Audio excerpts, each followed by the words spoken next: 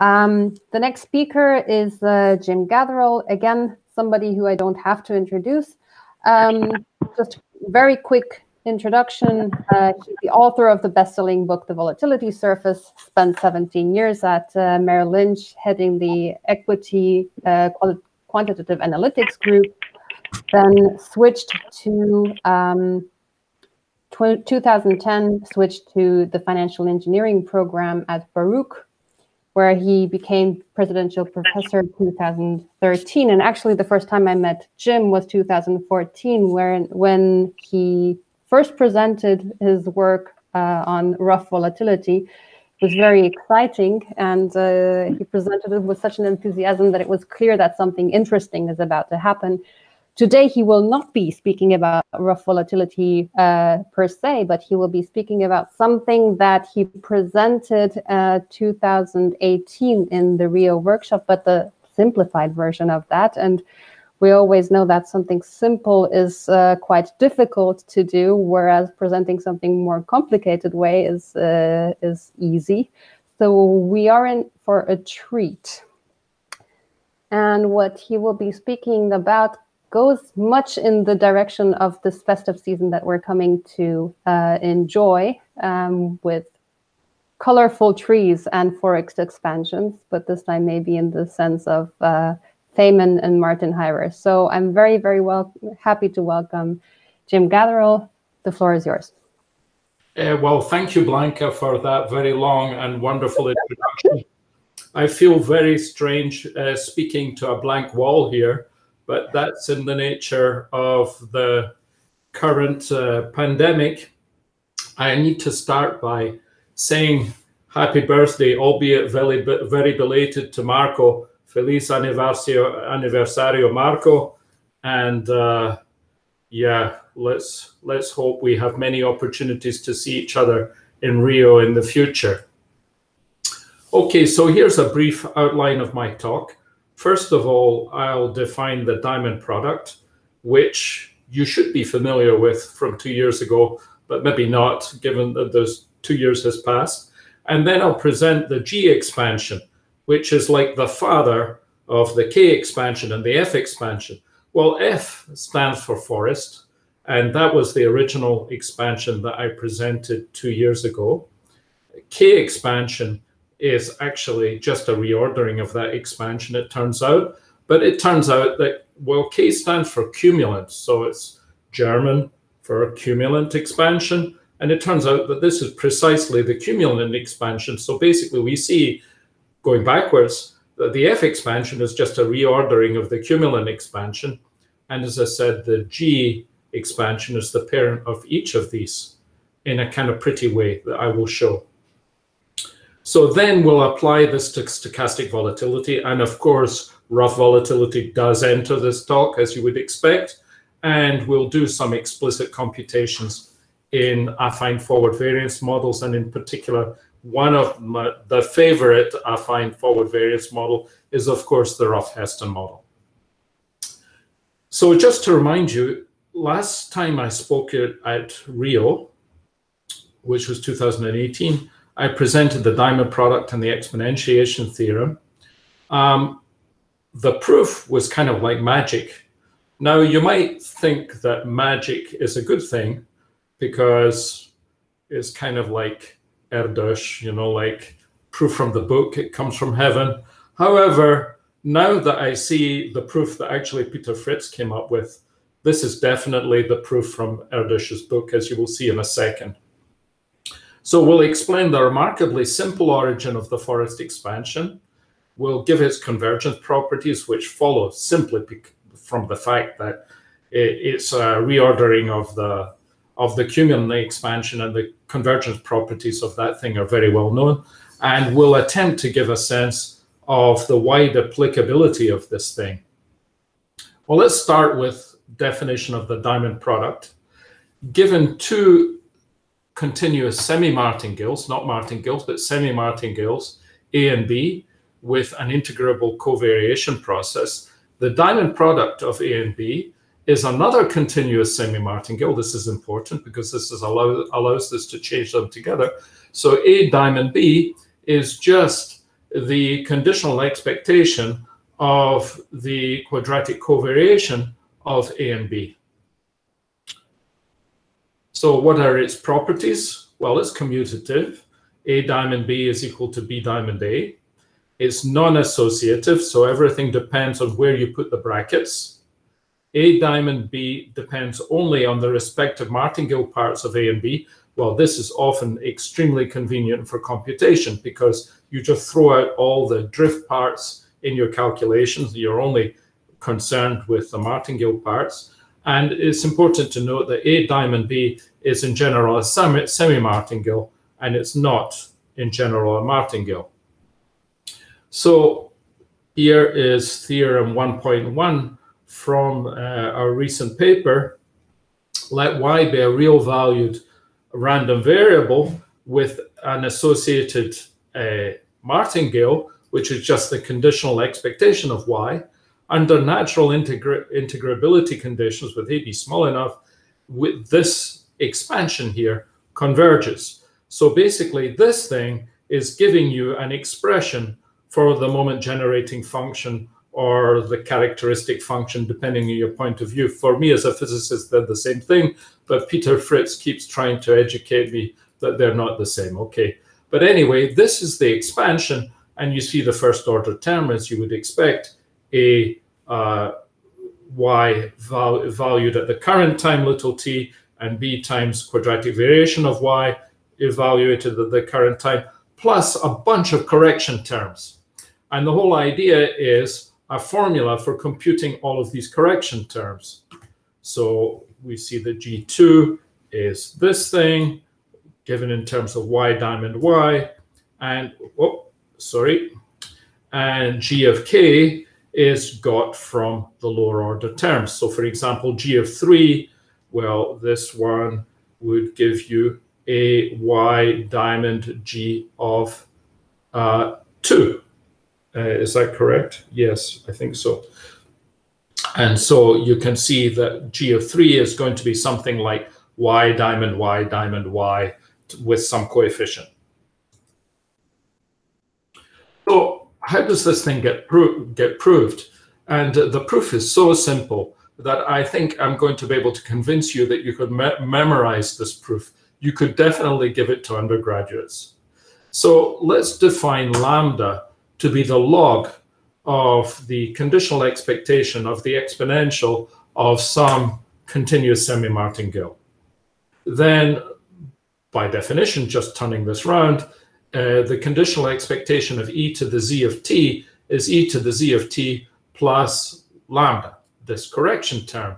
Well, you see immediately that if we have an exponential martingale, then there's no correction term. This correction term would be 0. So you can think of this as being the correction term that turns the left-hand side into an exponential martingale, in the sense that, by definition, lambda of capital T or lambda sub t is exactly 0, right? So I take the left-hand side, I get e to the zt, and the right-hand side, e to the z little t plus correction.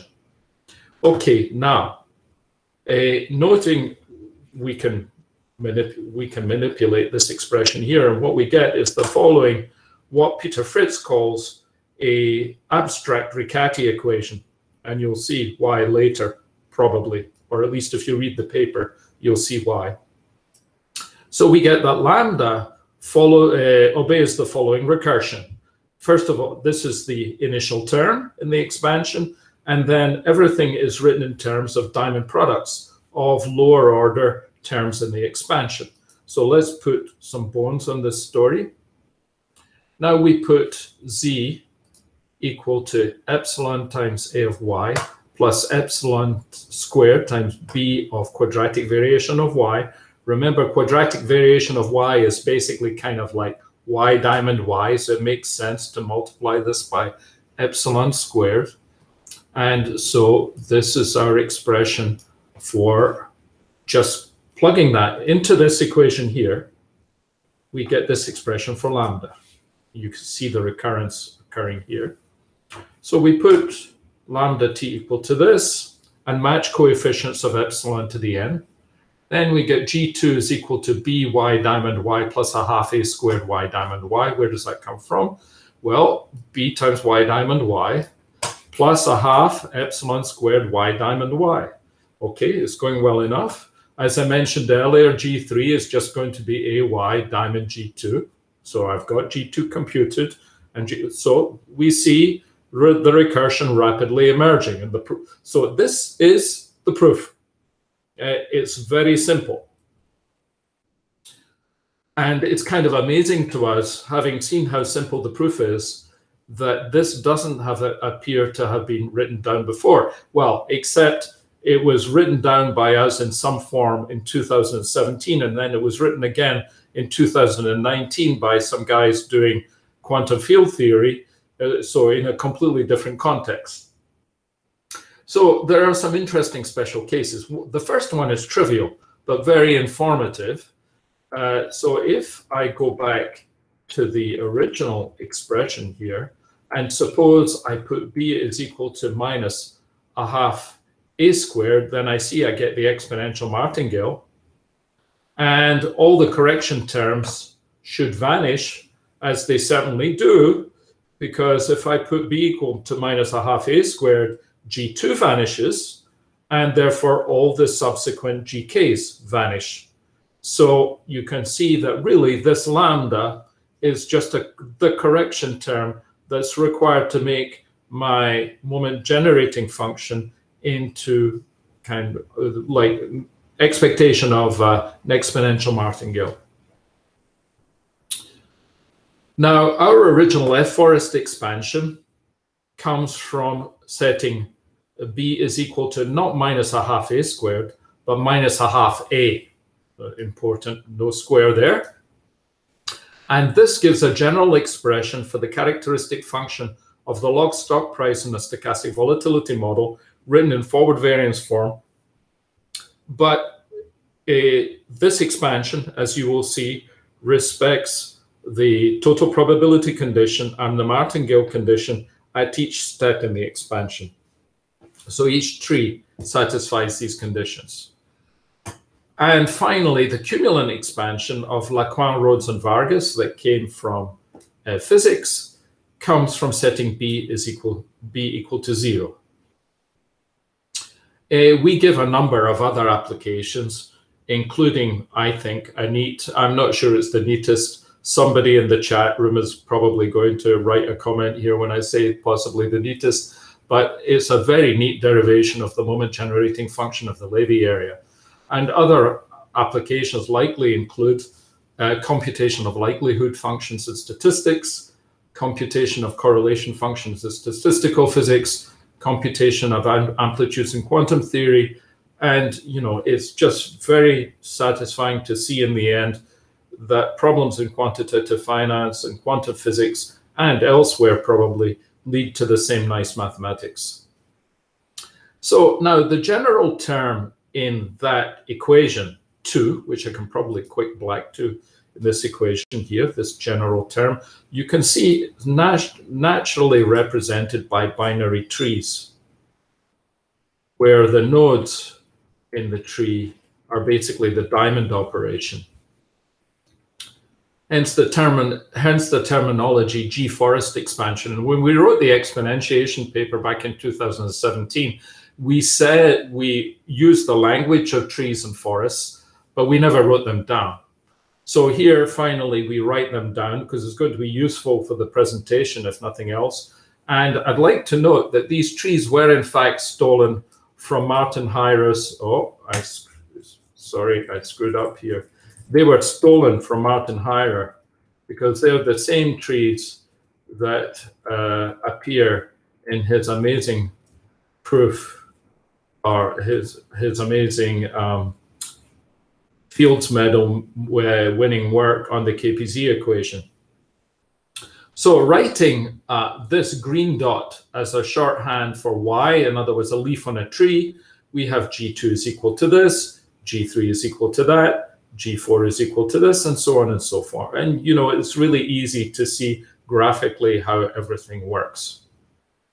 Now, what about the k-forest expansion? Remember, the k-forest expansion comes from setting b equal to 0 in the g-forest expansion. So I just set b equal to 0 everywhere here. So that's pretty straightforward.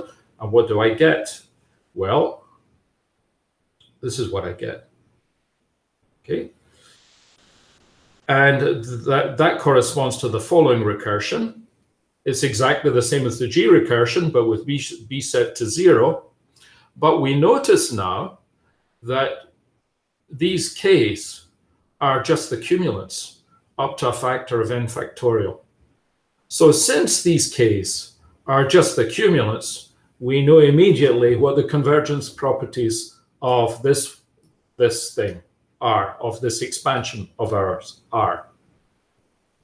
Now, why is it useful to write cumulants in this form? Why is it interesting to have cumulants as a recursion using the diamond product? Well, for example, from the forest expansion, we have that K3, the third cumulant, is given by y diamond, y diamond, y. And in many instances, for example, the instances I will present towards the end of the talk, these things are rather easy to compute. Or if they're not easy to compute, they're easy to approximate. And at the very least, they're easy to write down. On the other hand, and we know, of course, because it's in our culture, that the third cumulant is 1 over 3 factorial times the third central moment. Now, it's not at all obvious how to prove that this is equal to the third central moment. It's possible. And of course, eventually we came up using a neat proof, using Hermite polynomials, but it's not at all obvious. And when you go to higher order terms, for example, higher order central moments, expressed in terms of cumulants, now we have general formulae for these things, which are easy to write down in terms of iterated integrals, if you think about what this diamond product really represents. So now, actually, we could have got the same expansion as the G expansion by considering a bivariate version of the K expansion. So let's consider that one. So instead of putting Z in there, we put A times Y plus B times quadratic variation of Y. And then you see, oh, we get the G expansion, but it's all jumbled. It's out of order. We've got mixtures of trees with different number of leaves. If we reorder this expansion, so we see that this expansion is equivalent to the bivariate K recursion, reorder by collecting all trees with the same number of leaves, we get the G forests. And we see that the forest reordering resolves the infinite cancellations present in the bivariate K expansion, because if we know that if we put B is equal to minus a half A squared, that all of these correction terms should disappear. And it's not at all obvious how they should disappear. Like, you've got infinite number of cancellations going on here. When you write it out in G form, all the cancellations are immediate. Now let's apply this to finance, since this is supposedly the topic that we're considering. And we consider stochastic volatility model written in forward variance form. So V, obviously, is instantaneous variance, and Xi, which is forward variance, is the time little t conditional expectation of instantaneous variance at some future time, big T. Forward variances are tradable assets, and this was a very nice idea of Bergomi and Guillon to put stochastic volatility models in this form. And one consequence, one easy corollary of the G expansion is we can immediately get the triple, what we call the triple joint MGF. Well, what's in the MGF? We've got the final stock price, or the final log stock price. We've got quadratic variation, and we've got final instantaneous variance. And it's written simply in this form, and you have these nice expressions It's just the same recursion as before. It's always the same recursion, and G2 is not too complicated looking.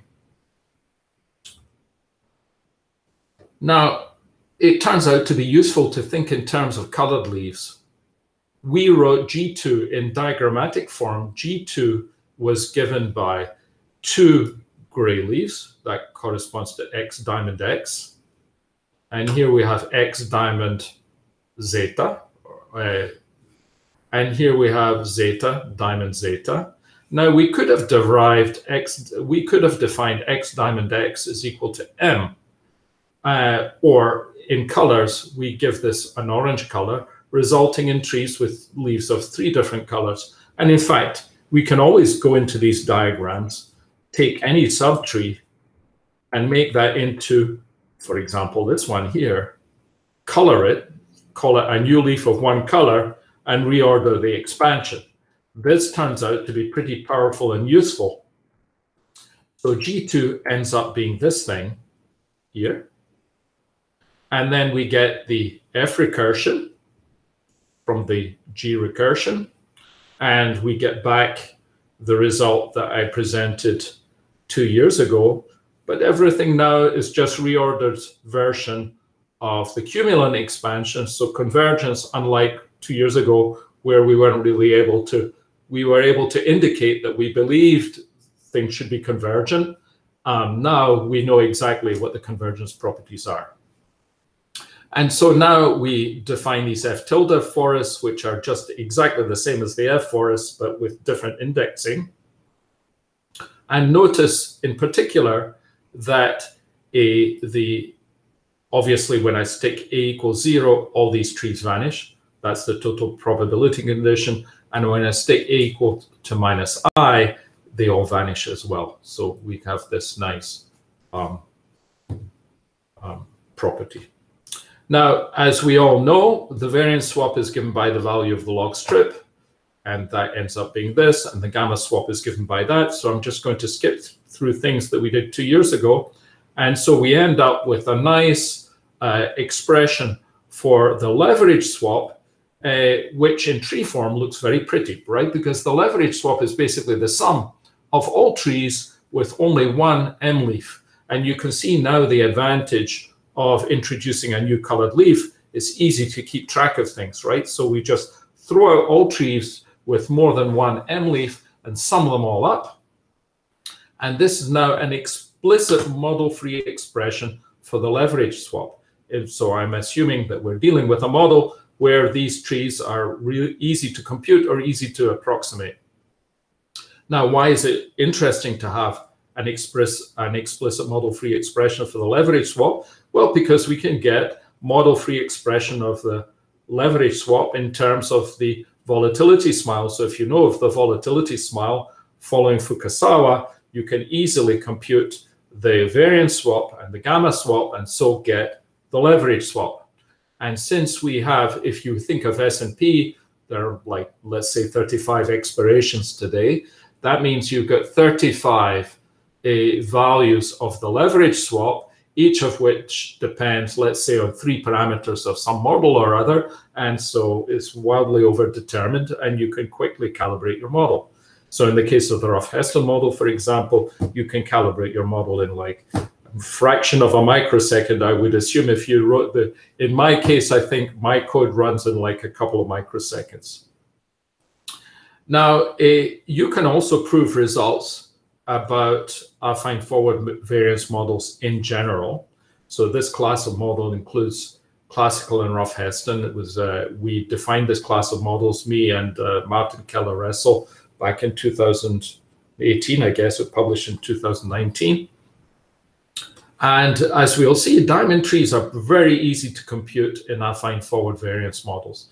So we proved this theorem in the paper. All diamond trees take the following form for some function h. So for example, in the case of classical Heston, which has this forward variance form, then you get x diamond m is equal to that thing. And in the case of the Ruff-Heston model, which by the way is the one that is analytically most the most analytically tractable model, at least the case with lambda equals 0, the most analytically tractable model, you get a beautiful expression for the psi. As you can see, it's just classical Heston with the exponential kernel replaced with a power law kernel. Then M, which was this orange leaf, which, if you remember, represented X diamond X, is simply the variance swap, and M diamond M, which it turns out is the variance of the variance swap. So we see that diamond trees with k leaves are of order this thing. So we can see basically it's a small time expansion. It has the interpretation of a small time expansion. And I know I'm running out of time here. So now we can write down the triple joint MGF in affine forward variance models by using that theorem I wrote down before. We can easily show that this triple joint MGF has this convolutional form. And that expression, which was really easy for us to derive, is a generalization of theorem 2.6 of our paper, and also a theorem in the paper of Abi-Jaber and Larson and those guys. Now, just as a final sweet dessert, let me show you how quick things are to compute in the under rough Heston with lambda equals to 0. Well, dx is this. I ignore that term because remember, bounded variation terms don't contribute to the diamond product. And this is dm. Actually, I should probably have written another bounded variation term, but anyway, you know what I mean. So X diamond M becomes this thing. And we see we're starting to get integrals of this form. So it makes sense to define this kind of integral here. And then di of j ends up being that thing. It's an easy computation. And with this notation, X diamond M is simply that. Forget M diamond M, but X diamond M, because we're thinking of doing the leverage swap at this point, ends up being this. And so all physicists are able to guess the pattern straight away. We easily see that X k times diamonded with M gives us this expression. So we can add them all up. And when we add them all up, we get the Mittag-Leffler function back out. So now in the rough Heston model with lambda equals 0, we have an explicit expression for the leverage swap. Not just in principle explicit, but explicit. And therefore, we can quickly calibrate the rough Heston model. So in summary, we introduce the diamond product. We define the G expansion, which is the daddy of the K expansion of Lacan, Rhodes, and Vargas, and our F expansion of Allos, Me, and Radosh-Radojcic. And we showed how easy computations can be in affine forward variance models. And I hope I convinced you that the proof is so simple that you can basically just remember this and show off at parties how you can write down the characteristic function for any model that anybody throws at you in closed form. And here are some references. And with that, I'm happy to stop sharing and maybe take some questions. I'm not sure where I go to stop sharing. Here I go. Thank you very much, Jim. I think that's a very good ending to show off at parties with the diamond expansion. And again, it's very, very good to see something that's explicit and intuitive here. I'm looking at the questions in the chat, but again, leave a little bit of time to people to ask a question, perhaps. I don't see any at the moment, but maybe just one. You mentioned in the beginning that you start with the commutative case. Is there any hope to extend that to the non-commutative case? And in case, like, any motivation and hope would be nice. I think there's great hope, and it's kind of depressing for me, but fun for everybody else to know that no sooner had we finished this paper than Peter Fritz got one of his students to start working on the non-commutative case, And we see many, many beautiful things coming out, the Magnus expansion, many other things. And in fact, I believe there's a talk by one of his students on YouTube. Maybe I can post that later. Well, it's this student who's working on it. I shouldn't say one of his students. It's this student who was amazingly fast, and a guy called, I think he's Paul Haber. I think is his name. Paul Hager, maybe. Paul Haber. Well, I'll find out. Anyway, he has a to me, pretty incomprehensible presentation, but to proper mathematicians, I'm sure, highly comprehensible. I think there are going to be huge developments on this front going forward. So I actually have two questions here that came up, and if we can answer them real quick, that would be great. So the first question comes from Julien Guyon, and he's asking if there's any chance the expansion be computed in non-affine variance curve models as well. Well, so let's take the Rough-Bergomi model as an example. Yes, the answer is yes. You can write down formal expressions for all these integrals and actually compute them. I have not found, well, I can compute X diamond M and M diamond M very fast. By the time I get to X diamond M, it starts to get slow. And by the time we get to X diamond M, it gets slower. But, you know, just need a good numerical analyst to make approximations to these things, I think. So definitely in that, those computations take advantage of the fact that the Rough-Bergomi model integrals are all Gaussian. So, yeah, more general models, who knows? But yeah, I take it as an implicit. Okay. Yeah, okay. I say that I take that as a yes. Last question. The connection on the Feynman diagrams, maybe a very quick response to that, and then we're already almost at the end. It's just that they're trees, and you know, it's just the fact that they're trees. Yeah, with very simple rules. Okay, then I think we have all questions answered. Thank you very much, Jim, and thank you very much, Roger. Thanks to everyone in this session. I hope it was enjoyable, and see you tomorrow again, I guess. Thank you so much. Yes. Thank you. And see you tomorrow. And good Bye. night, good morning, good afternoon to everyone. Good night.